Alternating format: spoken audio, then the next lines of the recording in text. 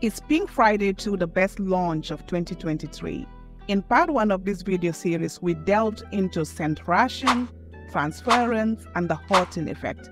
These are the 3 psychological strategies that Nicki Minaj used in the pre-launch stage of Pink Friday 2 and have been getting so much pre-sales, so much buzz, so much hype, so much excitement for an album that's predicted to get the highest number of sales this year for a hip-hop album. By the way, thank you so much. Thank you so much for the love you guys have shown part 1 of this video. I truly appreciate that. So, now that we are at the mid-launch stage, the buzz is not dying. In fact, it's looking like it's trickled over to mainstream media. Because initially in the pre-launch stage, Nicki was mainly focused on her community and fans, the Barbz. But it looks like now everyone else is seeing the effect of the launch. So in part 2 of this video, I will break down 3 more psychological strategies that Nicki is using in the mid-launch stage to ensure that Pink Friday 2 goes down in the history books. Let's get into it. So before I tell you what collective intelligence means, I want you to look at something. Now look at this. What you're looking at are fan pages and team pages around anything Nicki Minaj. There are thousands of these all over social media. I only showed you some on Twitter and then the others on Instagram. But I am sure that if you check other social media platforms, you will see others, right? So from what I've observed, these pages focus mainly on Nicki Minaj, the artist. What I mean is that they are always posting stats of things she's achieved, her songs, her videos, sound bites of things she's said. So they're focused more on the business side of Nicki more than the life side. So collective intelligence is a psychological term used to describe the shared or group intelligence that emerges from collaboration and collective efforts. So the collective intelligence of the Barbz opening fan and team pages gives Nicki more buzz, as she's not the one pushing it herself, rather it's others saying it. This works psychologically because it creates a sense of social proof, which is the tendency of people to follow the actions of others and the opinions of others, especially when they are uncertain or unfamiliar with something. So when people say that there are many others talking about or praising Nicki or recommending Nicki, they are more likely to be influenced by them and become interested in her as well.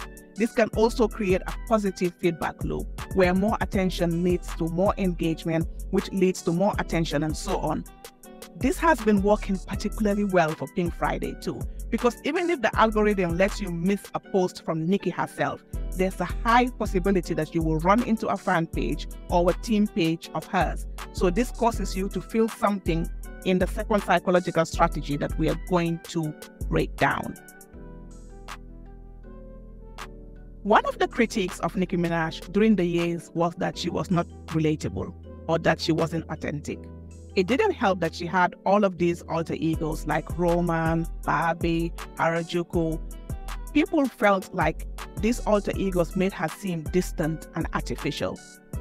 But with this launch, I've been observing something interesting.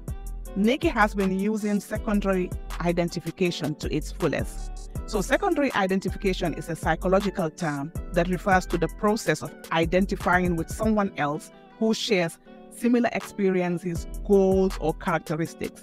It's a way of creating a sense of belonging and connection with others who are perceived as similar or relatable. We've seen her show some sides of her during her 73 questions with Vogue recently. For example, even though she maintained her animated persona throughout the interview, I couldn't help but notice the relatable snippets she shared, like her food choices, which the Barbz immediately went to create on Twitter. And she also seemed a bit more grounded. And another thing that I've observed is the mother bear traits she displayed during her intervention with Soulja Boy and the whole J. Cole thing, right? And even the Barbie song In the Summer can be classified as secondary identification because we saw almost everyone create something with that song during the summer. You couldn't turn around on social media and not hear the Barbie song. Finally, in her Vogue issue, she opened more than usual. You can go and read it as well. So by using secondary identification for Pink Friday 2, Nicki is slowly erasing the perception that she's not relatable. This is in turn making people anticipate the album even more, because you're like, you know what? She might open up more inside the album and share other sides of her that we haven't seen. This is why the pre-order sales and predictions are off the roof, right? And speaking of pre-orders, let's talk about the final psychological strategy that Nicki has used to generate sales. When I saw the pricing and bundling of Pink Friday 2, I said, Nicki is using positive anticipatory utility. That's a mouthful. But what PAU is, it's a psychological benefit that people get from looking forward to an event that they expect to be pleasurable. So by offering different incentives and the surprises every Friday that I've said on part 1 of this series, Nicki is increasing the positive anticipation of her fans and making them more willing to pre-order the album. By the way, how much do you think she's going to sell with this album? Before I continue, drop that in the comments, let me know. This strategy can also reduce the negative effects of temporal delay.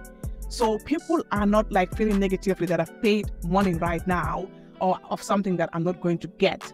They're actually excited because as well as you've paid, she's providing free products, exclusive content snippets, fan interaction. So she's enhancing the positive effect and emotional connection more.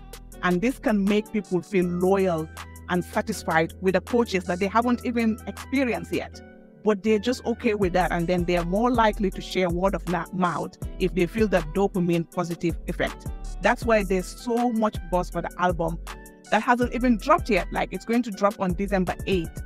I cannot wait for December 8th, because now that we've looked at the mid-launch stage, in part 3, which will have to be after December 8th, we will have to look at the quality of the album itself, the launch offer. We have to look at the long-term effect of the album, the consumer and the critics' reception of the feedback of the album. So do make sure you're subscribed to my channel so that we will analyze part 3 together and spread the word about this channel. Thank you so much for the love you've shown the video so far, and I'll see you in part 3.